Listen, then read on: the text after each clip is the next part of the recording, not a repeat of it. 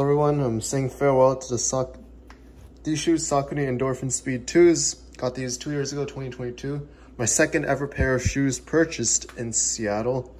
It's my second pair of Endorphin Speed 2s, and yeah, if you saw a previous video, that means I threw it away as well, or recycled it at the Fleet Feet store. So yeah, these ones didn't last 600, last like 580-ish miles. It's because like the insole here was starting to like slip up a bunch, so it was very uncomfortable when running, since like when you're running like halfway through, like you could tell like the insole was like jammed up at the front, so like it just felt really weird.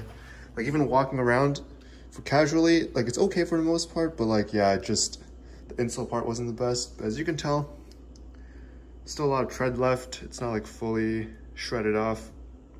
Usually I run and the outside part this part gets struck or worn out fastest. Yeah, it still looks fine. It's okay for casual wear, but yeah, I don't remember why I stopped wearing it casually, but there's a reason why I put it away in a box, and now I finally want to throw it out or get rid of it, so goodbye. It's been through a lot of runs, quality like longish runs. It's been with me on a road trip to Arizona, Utah, Idaho, Oregon, etc.